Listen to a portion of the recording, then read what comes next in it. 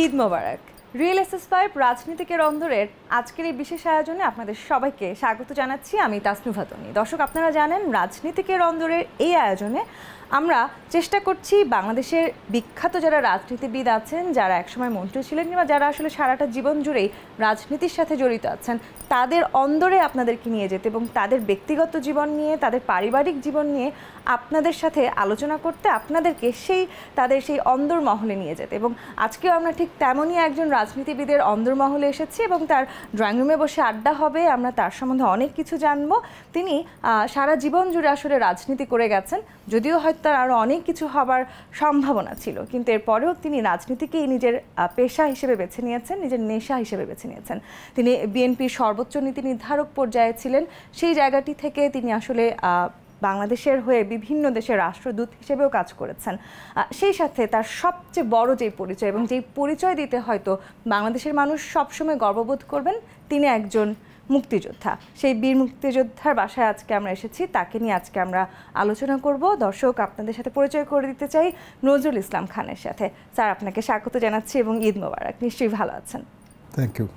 হ্যাঁ, ভালো আছি ইনশাল্লাহ, এবং আপনাদের দেশ টিভির সবাইকে এবং এই অনুষ্ঠানের দর্শক শ্রোতা এবং তাদের মাধ্যমে সারা দেশের মানুষ, আর সামনে মহান মে দিবস, সেই উপলক্ষে দেশ বিদেশে কর্মরত সব বাংলাদেশি শ্রমিক এবং সারা বিশ্বের সব শ্রমজীবী মানুষের প্রতি ধন্যবাদ জানাচ্ছি, অভিনন্দন জানাচ্ছি। স্যার, এই যে ঈদের সময় আমরা আপনার বাসায় এসেছি, আপনার সাথে আড্ডা দিব, আপনার পরিবার সম্বন্ধে জানবো, আপনার ব্যক্তিগত জীবন সম্বন্ধে জানবো। একটু শুরু যদি করি আপনার ছোটবেলা থেকে, ছোটবেলার ঈদগুলো কেমন ছিল? কোথায় ঈদ কাটাতেন, কিভাবে কাটাতেন? আমার ছোটবেলা, আমি যে বাড়িতে জন্মেছি, বড় হয়েছি, ওই বাড়িটি আর এখন নেই। ওটা এখন যমুনা গর্ভে বিলীন হয়ে গেছে। এটা জামালপুর জেলার কুলকান্দি গ্রাম, ইসলামপুর থানা। গ্রামের স্কুলে পড়াশোনা করেছি, গ্রামের হাই স্কুলে পড়াশোনা করেছি। ছোটোবেলা বলতে যা বোঝায় আর কি, সেই সময়টা খুবই আনন্দের সময় গেছে গ্রামে। এখনকার মতো এত সুযোগ সুবিধা, এত বিলাস সামগ্রী, এত সুখের উপকরণ, এগুলো কিছুই ছিল না। কিন্তু তারপরও আমরা অনেক বেশি সুখে ছিলাম, অনেক বেশি আনন্দে ছিলাম। আজকাল আপনার এত কনসার্ট, এত এক্সিবিশন, এত আয়োজন, এত কিছু, কিন্তু এরকে যতটা আকর্ষণ করে তার চেয়ে অনেক বেশি আকর্ষণ করতো আমাদের গ্রামের মেলা। জি, সেই ঈদের মেলা, বৈশাখের মেলা, এইসব মেলা আর কি। আমার মনে আছে যে হয়তো একটা সিকি চারানা আমাদেরকে দেওয়া হতো মেলার জন্য আর কি, এনাফ। কারণ 2 পয়সার বাতাসা বা এগুলোর খাবার অনেক পাওয়া যেত আর কি। স্যার, এই তো একেবারে ছোটবেলার গল্প বলছিলেন, এবং আপনি তো অনেক ছোটবেলা থেকেই আসলে আপনি বলছিলেন যে কাজ করছেন, আপনি নিজেকে একেবারে শ্রমিক বলতেই ভীষণ ভালোবাসেন। সেই কাজের জায়গাটা থেকে একটু শুনতে চাই। লেখাপড়া যখন করেছেন তখন কাজও করেছেন। 63-তে আমি বললাম আপনাকে, আমি এসএসসি পাশ করে আমি ঢাকায় চলে আসি। আমাদের গ্রামের বাড়ির নাম ছিল মাস্টার বাড়ি। আমাদের বাড়ির সবাই লেখাপড়া করতো, আমাদের বাড়ির কেউ কৃষি কাজ কিংবা ব্যবসা করে নাই। তো ওই বাড়ির ছেলেমেয়েরা খুব অল্প বয়সেই পড়াশোনা করেছে। ফলে আমি এসএসসি পাস করে যখন ঢাকায় আসলাম, তখন আমার চাকরির বয়স হয় নাই। ফলে আমি কোথাও চাকরি পাই না। শেষ পর্যন্ত আমার এক আত্মীয়, উনি মেট্রোলজিক্যাল ডিপার্টমেন্টে একজন বড় কর্মকর্তা ছিলেন, সুলতান ভাই। উনি তার এক বন্ধুর মাধ্যমে আমাকে বাংলা একাডেমিতে একটা কাজ নিয়ে দিলেন। সেটা হলো যে বাংলা অনুবাদ করা হতো যেসব বই, তো যারা অনুবাদ করতেন তাদের হাতের লেখা অত ভালো কিংবা কাটাছেঁড়া কম্পোজিটররা বুঝতে অসুবিধা হতো, সেই জন্য কয়েকজন কাজ করতো। তারা ওই লেখা ফুলস্কেপ কাগজে 18 লাইন খুব সুন্দর করে লিখে দিত। মানে আপনার হাতের লেখা ভীষণ সুন্দর। তাই তো, সেজন্যই চাকরিটা পেয়েছিলাম। এবং 1 পৃষ্ঠা দেখলে ছায়া না পাওয়া যেত। আচ্ছা। আর পরের বছর 1964 সালে যে, তখন বয়সটা হলো চাকরি নেওয়ার মতো আর কি, তখন প্রাইভেট চাকরি, তাও ঢাকা বিশ্ববিদ্যালয়ের রেজিস্ট্রার অফিসে ইন্টারভিউ দিয়ে একটা চাকরি পেলাম আর কি। 110 টাকা বেতন, 10% মানে 11 টাকা প্রভিডেন্ট ফান্ড কাটে, 99 টাকা হাতে পাওয়া যায়। আপনি বলছিলেন আসলে যে আপনার লেখাপড়া, আপনার কাজ দুটো একটু ভিন্ন খাতের, অর্থাৎ ভিন্ন ধরনের। সেই লেখাপড়ার জায়গাটা একটু জানতে চাই। এরকম একটি সময়ে আপনি বাইরে গিয়েছেন পড়তে এবং সেই সময় অনুযায়ী কিন্তু একেবারে ভিন্ন একটি সাবজেক্ট নিয়ে আপনি লেখাপড়া করেছেন। তা ওটা ঠিক ওইভাবে না, কারণ আমি ঢাকা আসার পরে আমার চাচা আব্দুল ওয়ারিস খান সাহেব, উনি ফুডের ডিজি ছিলেন পরে, ওনার বাসায় উঠলাম শান্তিনগরে চামিলিবাগে। তো উনি সিদ্ধান্ত দিলেন যে আমাদের ফ্যামিলিতে সবই আছে, চার্টার্ড অ্যাকাউন্ট্যান্ট নাই, অতএব তোমাকে চার্টার্ড অ্যাকাউন্ট্যান্ট হতে হবে। উনি আমাকে সিদ্ধেশ্বরী নাইট কলেজে কমার্সে ভর্তি করে দিলেন। কিন্তু কমার্স আমার মোটেও ভালো লাগতো না, আমার সাহিত্য ভালো লাগে। তো 65-এ আইকম পাশ করার পরে 66-এর শেষের দিকে বিকম পরীক্ষা যাতে আর না দিতে হয় সেই জন্য দৈনিক সংবাদে আমি তখন কিছু লেখালেখি করতেছিলাম। রণেশ দার সঙ্গে খুব ভালো সম্পর্ক ছিল। তা আমি তার সঙ্গে আলোচনা করে আমি গ্রামে চলে গেলাম, জামালপুরে, দৈনিক সংবাদের জামালপুরে স্টাফ করেসপন্ডেন্ট হয়ে চলে গেলাম এবং গ্রামের জুনিয়র হাই স্কুলের অ্যাসিস্ট্যান্ট হেডমাস্টার হলাম, টিউশনই করতাম। তো ওখান থেকে টিকা যায় নাই, যদিও কিছুদিন পরে ওখানকার আমাদের ইউনিয়ন পরিষদের চেয়ারম্যান সাহেব সন্দেহ করলেন যে আমি বেশ জনপ্রিয় হয়ে যাচ্ছি, তার প্রতিদ্বন্দ্বী হতে পারি। তার সম্পর্কে আমার বাবা মার একটু ভীতি ছিল, ওনারা আমাকে বাধ্য করলেন বাড়ি ছেড়ে চলে যেতে আর কি। তারপর ওখান থেকে কুষ্টিয়াতে আমার এক মামা ছিলেন, ওখানে ডিস্ট্রিক্ট পাবলিক রিলেশন অফিসার, ওখানে যে কুষ্টিয়া পলিটেকনিক ইনস্টিটিউটে অ্যাকাউন্ট্যান্ট নেবে একটা বিজ্ঞাপন দেখে দরখাস্ত করলাম, ইন্টারভিউ দিলাম, চাকরি হয়ে গেল। কিন্তু তার 2 দিন পরেই রোজার ছুটি, চলে আসা পড়লাম বাড়িতে। এসে হঠাৎ টেলিগ্রাম পেলাম আমার ফুফা ওয়াহিদ সাহেব, উনি ওয়াহিদ হোসেন সাহেব, উনি বাদিয়াখালী হাই স্কুলে হেডমাস্টার ছিলেন এক সময়, খুব বিদ্যান লোক ছিলেন। উনি তখন purchase officer machine tools factory, উনি যে একটা টেলিগ্রাম পাঠালেন যে তুমি মেশিন টুলস ফ্যাক্টরিতে এসে চাকরিতে জয়েন করো। তা আমি 68-এর শেষের দিকে এসে মেশিন টুলসে চাকরিতে যোগদান করলাম। তো ডেইলি 5 টাকা বেতনে মেশিন টুলস ফ্যাক্টরির চাকরি 1968 সালের ডিসেম্বর মাসে। এই যে চাকরি, 5 টাকা বেতন, আমার পিয়নও আমার চেয়ে বেশি বেতন পায়, এই যে অন্যায় অন্যায্য এগুলোর বিরুদ্ধে এক ধরনের প্রতিবাদ, সেই থেকেই ট্রেড ইউনিয়ন করার আগ্রহ। এবং আমার মতো যারা আরও কষ্টে ছিল এবং যারা সচেতন ছিল তারা মিলে আমরা 1970 সালের প্রথম দিকে, তখন আপনি জানেন যে ইয়াহিয়া খানের মার্শাল ল, ওই মার্শালের মধ্যে আমরা ওখানে ইউনিয়ন করলাম। এই যে একেবারে পড়ালেখার একটি পরিবেশে আপনি বড় হয়েছেন, সেখান থেকে হঠাৎ করে এই ধরনের ট্রেড ইউনিয়নের কাজ, একেবারে সাধারণ মানুষের সাথে কাজ, যদি আমি বলি শ্রমিকদের সাথে কাজ করেছেন, পারিবারিকভাবে কখনো কোনো চাপ ছিল? আমি সৌভাগ্যবান যে আমার বাবা মা আমাকে ভীষণ স্নেহ করতেন এবং বিশ্বাস করতেন। তাদের নিশ্চিত বিশ্বাস ছিল আর কি যে আমি যাই করি কোনো অন্যায় করব না। এবং ওনারা যখন দেখছিলেন আর কি যে কারখানার একেবারেই সাধারণ শ্রমিকরা তারা আমাকে ভীষণ ভালোবাসে, খুব সম্মান করে, এটা আমার বাবা আমাকে একদিন বলেছিলেন আর কি যে আমাদের পরিবারের একটা সুনাম আছে, ভালো মানুষ বলে, সৎ মানুষ বলে, তুমি পারলে সুনাম বাড়াবে, কিন্তু এটা কমানোর কোনো অধিকার তোমার নাই। আপনার পরিবার নিয়ে কথা বলছিলেন, একটু আপনার পরিবার নিয়ে জানতে চাই। আপনারা কয় ভাই বোন? আমরা 6 ভাই 2 বোন, আমি তৃতীয়। আমার বড় ভাই এবং বড় বোন ইন্তেকাল করেছেন, আর ছোট ভাইরা এবং বোনরা তারা আছেন আর কি। আমার নিজের পরিবারে আমার স্ত্রী, সেও একজন কর্মজীবী নারী, যদিও তিনি কর্মজীবী হয়েছেন আমি জেলখানায় যাওয়ার ফলে। 75-এর শেষের দিকে অ্যাকচুয়ালি আমি যখন জেলে গেলাম তখন আমার পরিবারের দেখাশোনার কেউ ছিল না, ভাই বোনরা ছোট, আব্বা মা আছেন। তখন আমার ওয়াইফ সে তিতাসে চাকরিতে যোগদান করে পরিবারের জন্য, এবং ওই যে জয়েন করলো আর কি, সে আর চাকরি ছাড়ে নাই। আমি জেল থেকে বের হয়ে আসার পরে তাকে বলেছিলাম আর কি চাকরি ছাড়তে, সে বলেছে না, আবার কখন জেলে যাবা ঠিক নাই, কাজেই চাকরি করি। এবং সে সেখানে চাকরি করতে করতে সে ডেপুটি জেনারেল ম্যানেজার এবং জেনারেল ম্যানেজারের দায়িত্বপ্রাপ্ত ছিল। আমার 2টে মেয়ে, আল্লাহর মেহেরবানি, 2টে মেয়েই ডাক্তার। আমার বড় মেয়ে এখন অ্যাসোসিয়েট প্রফেসর, ছোটো মেয়ে লেকচারার, আর একজন ছেলে সে ছড়াকার বলেই পরিচয় দিতে পছন্দ করে। ভালো, তার লেখা অনেকগুলো বই প্রকাশিত হয়েছে এবং তার গণ্ডিতে সে বেশ পরিচিত এবং সমাদৃত। I am happy with my family. Sir, এই যে আপনার বেড়ে ওঠার গল্প শুনছিলাম, আপনি বাইরে গেলেন পড়তে, জার্নালিজমের মতন একটি সাবজেক্টে পড়েছেন, কিন্তু কাজ করেছেন। এটা কিন্তু অ্যাকচুয়ালি আমার ট্রেড ইউনিয়নের অংশ ইন দ্য সেন্স 70 সালে অ্যাকচুয়ালি আমরা সারা দেশ সফর করে ইপিআইডিসি সব কারখানাকে ঐক্যবদ্ধ করার চেষ্টা করলাম। 71-এর 3 জানুয়ারিতে ইসলামিক ফাউন্ডেশন মিলনায়তনে এটা কনফারেন্স করে এটা আমরা ইপিআইডিসি ট্রেড ইউনিয়ন ফেডারেশন করলাম। কিন্তু যখন দেশ স্বাধীন হলো তখন তার ইপিআইডিসি নাই, east Pakistan national development corporation, Bangladesh industrial development corporation হলো, তারপরে যখন বিভিন্ন সেক্টর কর্পোরেশন হলো তখন সেটা ভেঙে গেল, বিভিন্ন সেক্টর হয়ে গেল। তখন আমরা একটা সংগঠন করেছিলাম জাতীয় শ্রমিক পরিষদ এবং পরে জাতীয় শ্রমিক ফেডারেশন। সেই সংগঠনের পক্ষ থেকেই এশিয়ান ট্রেড ইউনিয়ন কলেজ নয়াদিল্লিতে একটা ছিল, তারা graduation in trade union journalism and পাবলিকেশনসের উপর একটা কোর্স তারা করবে। তারা করসপন্ডেন্স কোর্সের মাধ্যমে সিলেক্ট করতেছিল পার্টিসিপেন্ট। তা আমি এটা করসপন্ডেন্স কোর্সের মাধ্যমে আমি উত্তীর্ণ হয়ে দিল্লিতে প্রথম যেয়ে তাদের কোর্সে জয়েন করলাম। And that course took me to Europe. আমরা ইংল্যান্ডে, বেলজিয়ামে, জার্মানিতে এবং সুইজারল্যান্ডে প্রায় 4 মাস ট্রেনিং দিয়ে জেনেভায় আমাদেরকে গ্র্যাজুয়েশন দেওয়া হলো in trade union journalism and publications.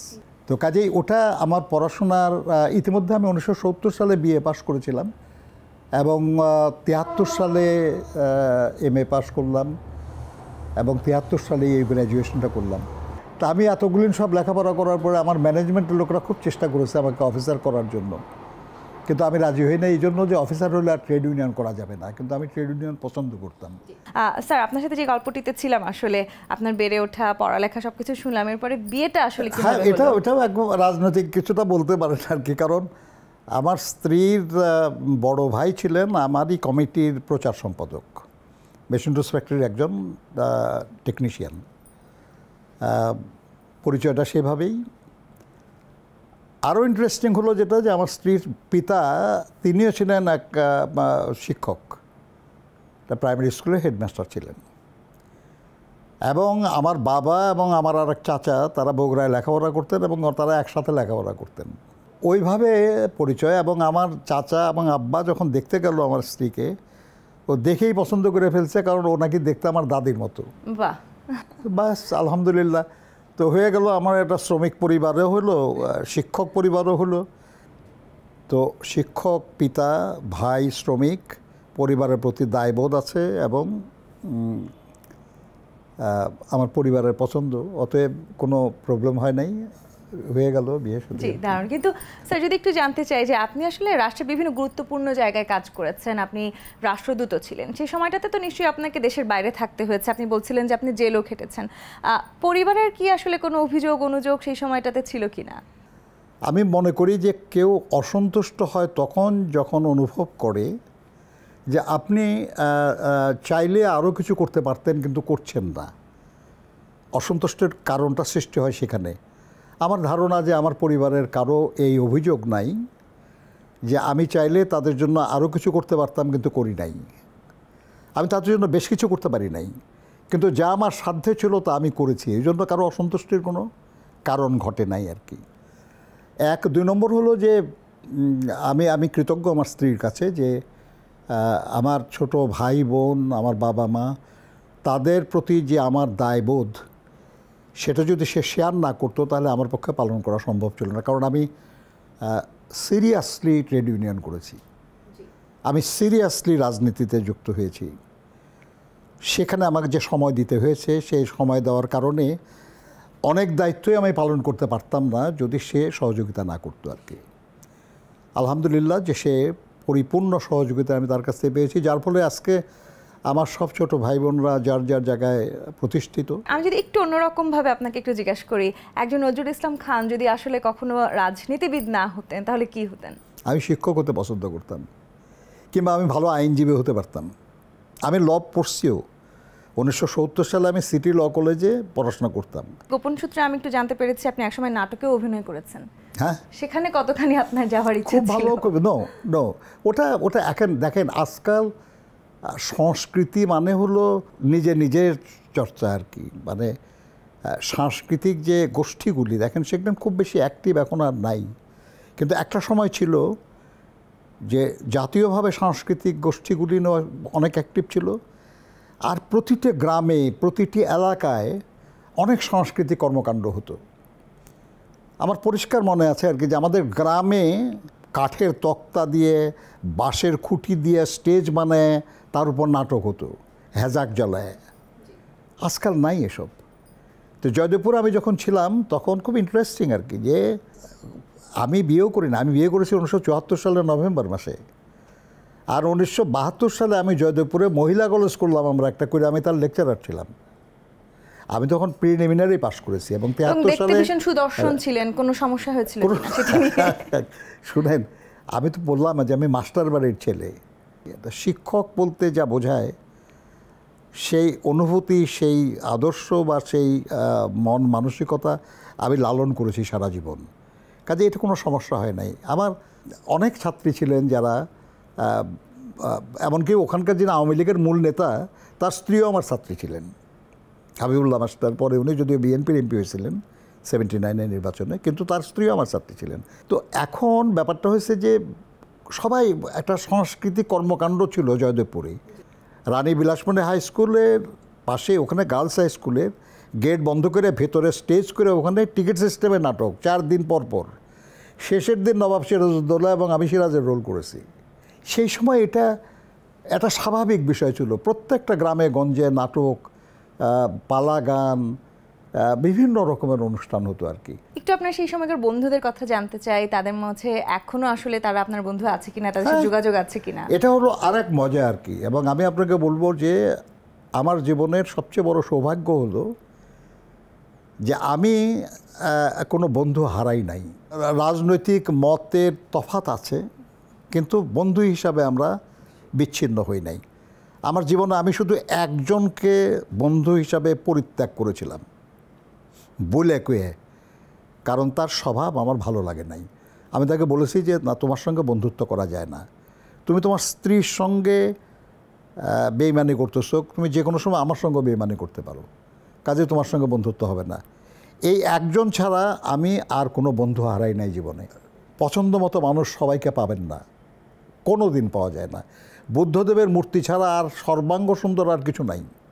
আর সেই মূর্তি বহু এক্সারসাইজ করে তৈরি করা হয়েছে, মানুষ তো তৈরি করার বিষয় না। কাজেই আপনি সব কিছু আপনার পছন্দ হয় এমন না, ইউল হ্যাভ টু অ্যাডজাস্ট। এই যে আসলে এত কিছু আপনি বলছেন, যে অ্যাডজাস্টমেন্টের কথা বলেছেন, একেবারে শ্রমিক পর্যায়ে যারা আছেন তাদের সাথে মিশেছেন, বাংলাদেশের একেবারে সাধারণ জনগণের সাথে মিশেছেন, সেই সাথে আপনি নিজেই আসলে রাজনীতির একেবারে শীর্ষস্থানীয় নেতা ছিলেন। সেই জায়গাটি থেকে একটু জানতে চাই, কোনো অপ্রাপ্তির জায়গা আছে কি জীবনে? অপ্রাপ্তি তো তাই যেটা আপনি চান কিন্তু পান না। আমি তো এমন কিছু চাই নাই কখনো যেটা পাই নাই, বরঞ্চ আমি চাই নাই পেয়েছি এমন অনেক কিছু আছে, আলহামদুলিল্লাহ। কাজে আমার কোনো অপ্রাপ্তি নাই, কোনো অসন্তুষ্টি নাই, কোনো অতৃপ্তি নাই। আলহামদুলিল্লাহ আমি তৃপ্ত মানুষ।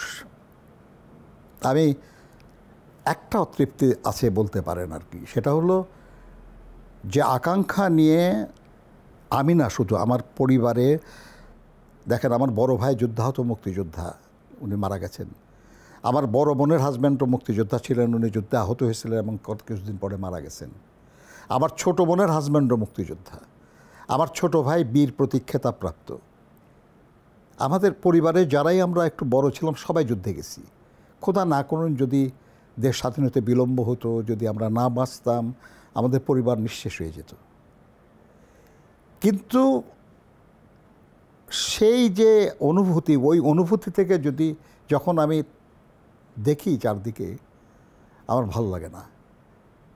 মনে হয় যেন যে জন্য লড়াইটা করেছিলাম সেটা পূর্ণ হলো না। আমার জীবনে আমি পরিপূর্ণ সুখী, কোনো অসুবিধা নাই। আমি যা এর চেয়ে অনেক কম হলেও আমি খুশি থাকতাম। কিন্তু যাদের জন্য আমরা লড়াই করলাম তারা তো যা পাওয়ার তা পেল না। আমরা বৈষম্যের বিরুদ্ধে লড়াই করেছিলাম। পাকিস্তানিরা আমাদেরকে শোষণ করছিল, আমাদেরকে বঞ্চিত করছিল, তার বিরুদ্ধে আমাদের লড়াই। কিন্তু আজকে বাংলাদেশে দেখেন ধনী এবং দরিদ্রের বৈষম্য আরও বাড়ছে। আমরা বলেছি যে মানবিক মর্যাদার জন্য আমরা লড়াই করছি। আমরা কি আজকে মানুষকে সেই মর্যাদা দিচ্ছি? এমনকি যে শিক্ষকদের যে মর্যাদা ছিল, এখন কি শিক্ষকরা সেই পরিমাণ মর্যাদা পাচ্ছে? বলতে পারেন আর কি যে তারা কি সেই পরিমাণ মর্যাদা পাওয়ার যোগ্য আছে, সেটাও প্রশ্ন। কেন নাই সেটাও একটা পয়েন্ট, প্রত্যাশা রাখতে পারি হয়তো। কিন্তু প্রশ্ন যেটা সেটা হলো যে যা চাইছিলাম সেটা তো পেলাম না আর কি। যে প্রত্যাশাটি নিশ্চয়ই আমরা রাখতেই পারি, এবং এই ঈদের সময়টাতে তো অবশ্যই আমরা সেই প্রত্যাশা আরও বেশি করে রাখতে পারি। স্যার, আপনি ছোটবেলার ঈদের কথা বলছিলেন, একজন রাজনীতিবিদ হিসেবে এখনকার ঈদের দিনগুলো নিশ্চয়ই একটু পরিবর্তন হয়েছে, পরিবারকে সময় দিতে হয়, সেই সাথে নিশ্চয়ই আপনার সাথে যারা রাজনীতি সহযোদ্ধা আছেন, সহকর্মী আছেন, তাদেরকেও সময় দিতে হয়। এখন ঈদ কিরকম কাটে? সবাই ব্যস্ত। রাজনৈতিক বন্ধু যারা আছে, আমি নিজে কোনোদিন নির্বাচন করি না, আমি কোনোদিন নমিনেশনও চাই না, কিন্তু বন্ধু যারা আছে যে বেশিরভাগই তারা নির্বাচন বা এগুলো করেন, কেউ এমপি ছিলেন, মন্ত্রী ছিলেন, তারা খুব ব্যস্ত তাদের এলাকা নিয়ে। কাজে ঈদের দিন খুব কম দেখা সাক্ষাৎ হয়।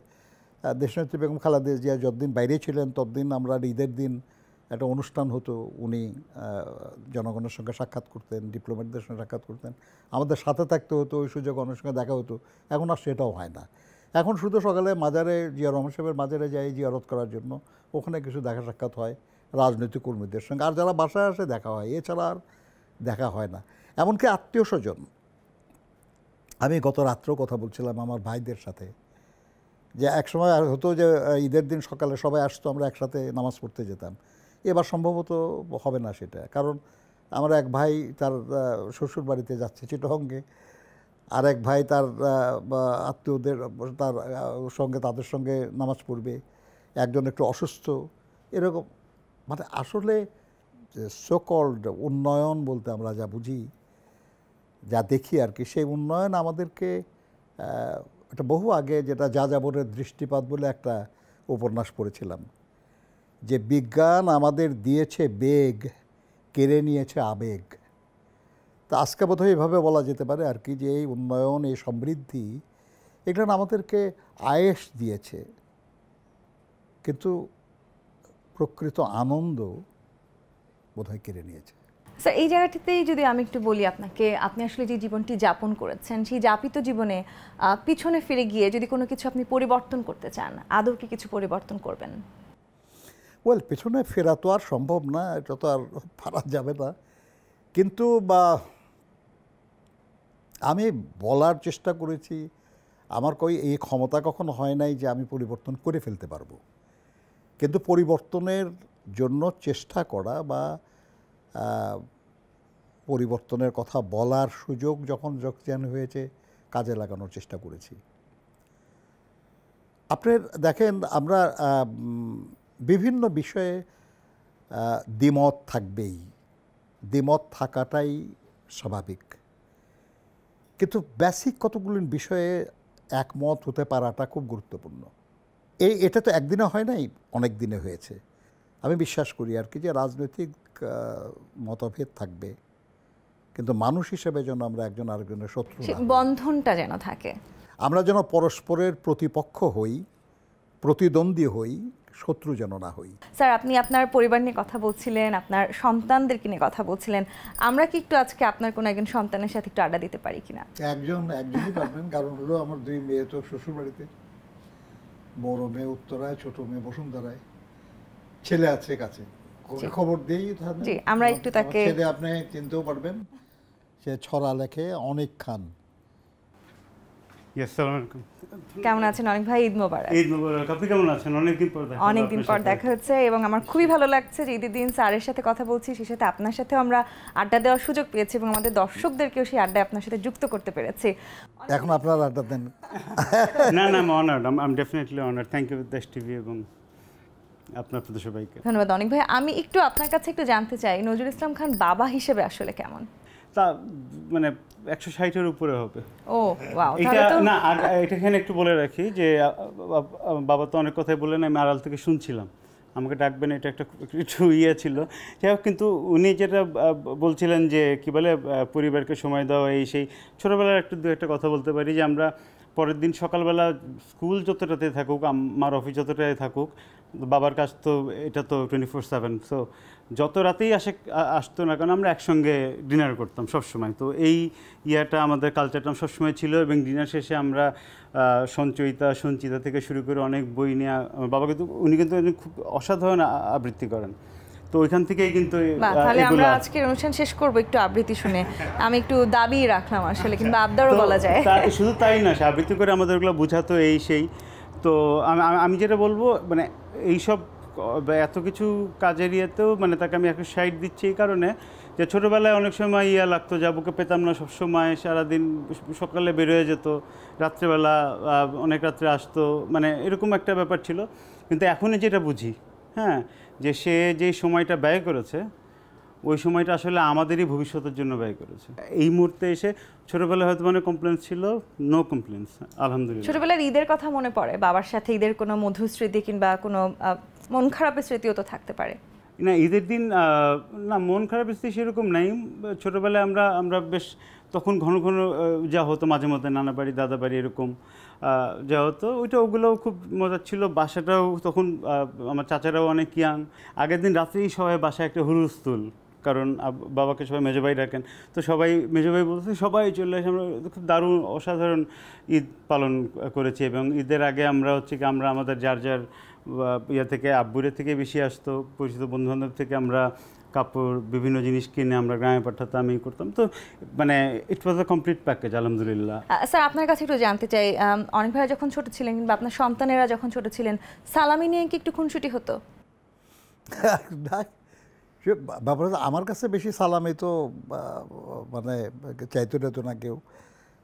মানে ব্যাপারটা হচ্ছে যে দেখুন, অল্প বয়সে আমি নেতা হয়ে গেছি, তো মানে বিয়েরও অনেক আগে, ইউনিয়নের প্রেসিডেন্ট, ফলে কেমন যেন একটা মুরব্বি একটা ব্যাপার আর কি। যে আমি যখন হাই স্কুলে শিক্ষকতা করেছি, আপনাকে বললাম আমি কলেজে শিক্ষকতা করেছি, তো আবার গ্রামে ওরা গেছে, গ্রামের বাজারের পাশে এক মসজিদে আমরা আসর নামাজ পড়লাম। ওসান পড়ার পরে আমাদের এলাকার যে চেয়ারম্যান, সে আবার এক হাই স্কুলে বিএসসি টিচার, সে হঠাৎ দাঁড়ায় বললো যে এখানে স্যারের ছাত্র যারা আছো দাঁড়াও।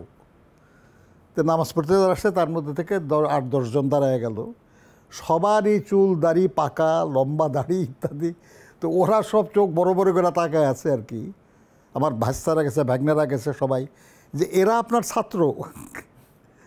মানে তার বয়সে অনেক, মানে দেখে মনে হয় আমার বয়সে অনেক বেশি আর কি। গ্রামে যা হয় আর কি, একটু বেশি বয়সে পড়াশোনা করে সবাই, তো এই জন্য একটু ওইটা একটু ডিস্ট্রেস কিছুটা বলতে পারেন আর কি। But otherwise I have always tried যে সবাইকে নিয়ে একটু মজা করা, সবাইকে নিয়ে আনন্দ করা। বাবা আসলে রাজনীতিবিদ, কখনো কি আপনারা ভেবেছেন যে আপনারা রাজনীতিবিদ হবেন, কিংবা বাবার তরফ থেকে কি কখনো কোনো প্রেশার ছিল? রাজনীতিকে যেমন আমি ছড়া লিখতাম, বিভিন্ন জায়গায় লেখালেখি করেছি, সাংবাদিকতা করেছি, পত্রিকা, রেডিও, টেলিভিশন, সেই 1995-96 সাল থেকেই মোটামুটি করে আসছি, এখন কনসালটেন্সি করছি। তো আমি যেটা বিশ্বাস করি সেটা হচ্ছে কি, আসলে আমরা কেউই রাজনীতির বাইরে না। আপনি বাজারে একটা ডিম কিনতে গেলেও তখন যে সরকার থাকবে, যদি 2 টাকা দাম বেশি হয় এক হালির, আপনি বলে ফেলবেন যে এই সরকারকে আর জীবনে ভোট দেবো না। ইটস পলিটিক্স, মানে আমাদের আমরা রাজনীতি বলতে যা বুঝি, আমরা সবাই রাজনীতির ভেতরে। তো কেউ যদি বলে যে আমি রাজনীতি পছন্দ করি না, আমি এই রাজনীতির মধ্যে নাই, এটা সুযোগ নেই। প্রত্যেককেই সচেতন হতে হবে, প্রত্যেককেই তার কথাটা বলতে হবে। ছোট থেকে তো বড় হয়েছেন আসলে বাবাকে সাধারণ মানুষের সাথে দেখে, কখনো কি মনে হয়েছে যে বাবা আসলে আমাদেরকে বাদ দিয়ে একটু বাইরের মানুষকে বেশি সময় দিয়ে দিচ্ছেন? বাবা যাদের সাথে মিশেছেন, হ্যাঁ, তারা আপনি হয়তো বা মানে আপনি যেহেতু শ্রমিক নেতা হিসাবে বলছেন, সেক্ষেত্রেও আমি বলবো যে না, উনি বরাবরই অসাধারণ মানুষের সঙ্গেই মিশেছেন এবং সেটার ছিটে ফোটাতেও আমরা কিছুটা সাধারণ পন্থী হতে পেরেছি অন্তত। হ্যাঁ, আর বাইরের যেই মানে সাধারণ না, তারাই আসলে অসাধারণ মানুষ, এবং সেই কারণেই হচ্ছে গিয়ে তার এবং তাদের ভিতরের জেলিংটা এত সুন্দর। আর আমাদের যারা আছে পরিবার, আমরা এই সেই তার থেকেই আমরা এটা পেয়েছি। এর ভিতরে হয়তো আমি একমাত্র মানে একটা এক্সেপশন, যে নিজেই অসাধারণ, কি মানে এটা ছাড়া না। তবে এখানে আমি বলে রাখতে চাই, একটু আগে যেটা বলছিলাম, যে আসলে একটা পরিবারে যেটা হয়, সন্তান, আমি একমাত্র ছেলে ওনাদের, বললাম না, ছোটোবেলা থেকে এখনের আমার অনেক মানসিকতায় পরিবর্তন এসছে। ছোটোবেলায় যেমন আমি উন্মত্ত হয়ে কাজ করছি, আমি আমার পছন্দের সাবজেক্ট পড়ছি, আমার 2 বোন ডাক্তার, বড় 2 বোন ডাক্তার, আমি একমাত্র সন্তান, মানে ছেলে তাদের। তো মানে স্বাভাবিকভাবেই তো অনেক রকম ইয়ে থাকে আমাদের সামাজিকভাবে, কিন্তু আমাকে মানে বাধা দিচ্ছে, বকা, এই সেই, বাবা ভাবে না, কিন্তু আম্মু একটুখানি ইয়ে, কারণ আম্মু বেশি সময়টা দিতে পেরেছে। তো এখন আমি বুঝি যে তখনকার যেই মানে শাসনটা ছিল, ওইটা আসলে একটা প্রশ্রয় ছিল। আপনার কাছে যদি আসি স্যার, জেলের ঈদের স্মৃতি মনে আছে? ওয়েল, তখন তো মার্শাল ল আর কি, যে মানে জেল থেকে বাইরে হওয়া যাবে এরকম কোনো সম্ভাবনা নাই। মার্শাল্লাহ কোর্টে বিচার শুরু হয়ে গেছে। আমরা গাড়িতে করে নিয়ে যাই, ওই বন্ধ গাড়ি নিয়ে যায়, এবং সেখানে আমার মনে আছে একদিন নরসিংদীর ওদিকের এক ভদ্রলোক গাড়ির মধ্যে, বয়স্ক মানুষ, তো উনি হঠাৎ জিজ্ঞাসা করলেন আর কি যে কোন কোর্টে। আমরা বললাম 1 নম্বর কোর্টে আর কি। 5 বছর। আমি দেখলাম 5 বছর কেন? বলে সাজা 5 বছর। আমি দেখলাম আমরা কোনো দোষ করি না, কেন 5 বছর? বলে দোষ না করার জন্য তো 5 বছর। কারণ ওই কোর্টের যিনি প্রধান কর্নেল সাহেব আছে, উনি যদি কারোর বিরুদ্ধে অভিযোগ প্রমাণিত না হয় তাহলে 5 বছরের সাজা দেয়। বলে আর কি যে নিশ্চয়ই কোনো দোষ আছে, তা নাহলে অন্যদের বিরুদ্ধে মামলা হয় না, আপনার বিরুদ্ধে হয় কেন? এই কারণে 5 বছর দেয়। আমার মনে আছে আমরা 2টা ঈদ করেছি জেলখানার মধ্যে। জেলখানায় ঈদের দিন বলা হয় একটা বড় খানা আর কি। বড় খানা মানে হলো এই নর্মাল চাউলই, এটা বোধহয় একটু সামান্য ঘিটি দেয় বা ডালটা দিয়ে আর কি, ওইটাই পোলাও, আর তার সঙ্গে 1-2 টুকরা মাংস, যার ভাগ্য ভালো সে খুঁজে পায়, আর না হলে খুঁজে পায় না আর কি। ওই হলো বড় খানা আর কি। কিন্তু মজাটা হলো আর কি যে ওই দিন একটু বেশি সময় খোলা থাকে, একটু বাইরে থাকা যায় আর কি, আর তা নাহলে তো মানে মানে বদ্ধ মধ্যে থাকতে হয়। তো এরকম 2টা ঈদ কাটাইছে আর কি। এবং ওই সময়ে অনেক লোক জেলখানায় ছিল, অনেক লোক। এবং তখন তো আর এরকম মজা ছিল না, এবং জেলখানাও এত সুযোগ সুবিধা ছিল না আর কি। আমার পরিষ্কার মনে আছে যে খুবই কষ্টকর জেল আর কি। আমি তো খাতায় থাকতাম। আমার যদিও সে পরের দিকে যে ডিভিশন হয়েছিল, আমি রাজি হই নাই যেতে। আমার সঙ্গে যারা আরও নেতারা যারা আছে গ্রেপ্তার, তারা যদি না পায় ডিভিশন আমি যাব না আর কি। ওদের তখন বয়স কম ছিল, একটু মতো আবেগ বেশি ছিল আর কি। সে অদ্ভুত অভিজ্ঞতা আর কি। বহু লোকের সঙ্গে দেখা হয়েছে যারা আমি বিশ্বাস করি যে তারা আসলেই কোনো দোষ করে নাই, কিন্তু বছরের পর বছর কারাগারে আছে। খুব অসাধারণ জায়গা থেকে আসলে খুব সাধারণভাবে আপনি আপনার জীবনকে যাপন করছেন। একটু জানতে চাই অনেক ভাই যে বাবা আসলে কি জিনিসগুলো পছন্দ করেন, কোন ধরনের খাবার খেতে পছন্দ করেন?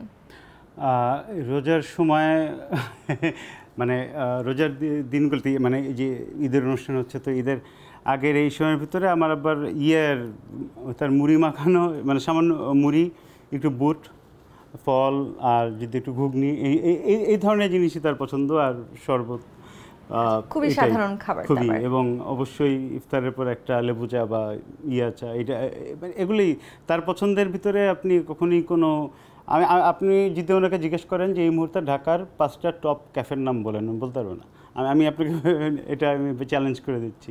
তো তার বাঙালিদের মতন ভাত মাছ এগুলো কি স্যার প্রিয় কিনা? আমার মনে হয় সবচেয়ে সুস্বাদু ওগুলোই, আর বাকি যেগুলো হলো জাঙ্ক ফুড, না খাওয়াই ভালো। এখনকার ঈদ আপনাদের কিভাবে কাটে? বাবাকে এখন হয়তো আগের থেকে একটু বেশি সময় কাছে পান, নাকি আরও একটু দূরে চলে গেছেন? এটা আসলে এটা রোলার কোস্টার রাইড। কখনো কখনো যেমন আজকের ঈদ যেরকম ছিল আর কি, মানে একটা, কিন্তু সকালে নামাজটা আর কি একসঙ্গে পড়া হয়। এটা একটা ভালো, মানে একটা মানে কোভিডের মধ্যে তো পাওয়া গেছে অনেক বেশি সময়। কোভিডের সময় তো আমরা বাসায় জামাত পড়েছি, আমার মা সহ। আমাদের ঈদের জামাত বাসায় করেছি, ঈদের জামাত আমরা বাসায় পড়েছি, আমরা সবাই, বাবাই ইমামতি করেছে। তো ওই সময়টা একটু বেশি পাওয়া গেছে, ট্রু। বাট আবার এখন তো আজকের মানে এই ঈদ থেকে আবার ব্যস্ততা শুরু। তো কাজেই, কিন্তু ওই যে বললাম যে আমাদের কোনো আফসোস নাই, কারণ আমরা জানি যে জায়গাটা, মানে এই সময়টা কোথায় ব্যয় হচ্ছে। সেই বন্ধনটা আসলে আপনাদের অটুট আছে।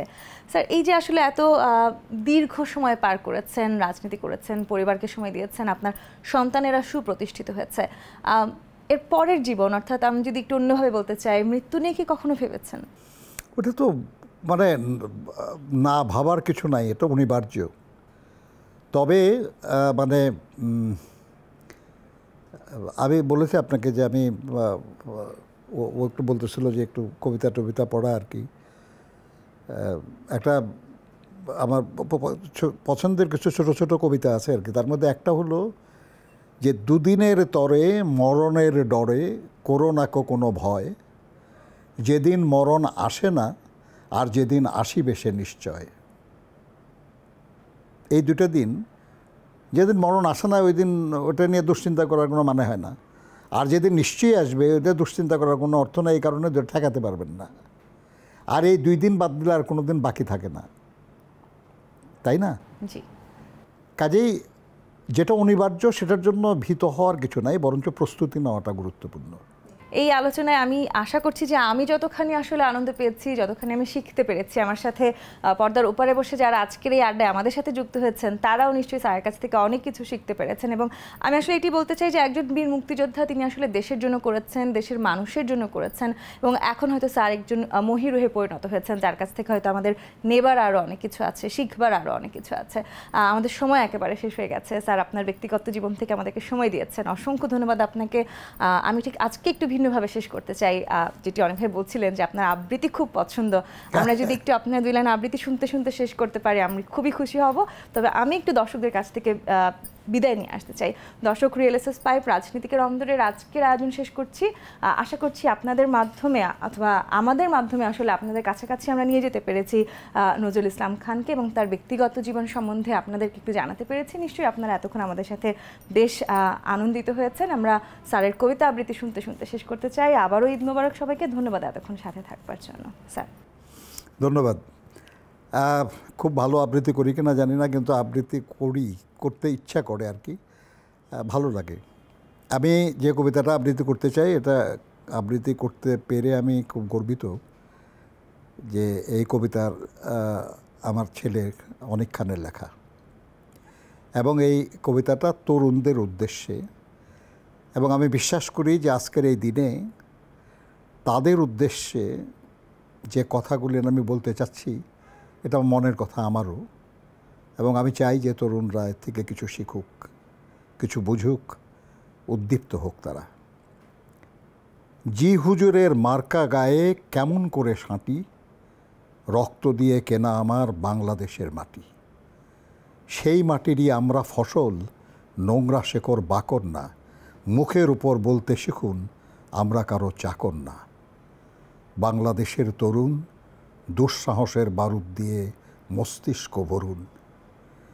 আর কতদিন আর কতকাল থাকবে মাথা নিচু, আর কতদিন হাঁটতে হবে আপোষগুলোর পিছু। নতুন মগজ, নতুন পেশি, নতুন দিনের ঢেউ তুলতে পারে এমন তুফান নেই কি কোথাও কেউ। বাংলাদেশের তরুণ লাল সবুজের পতাকাটা শক্ত হাতে ধরুন।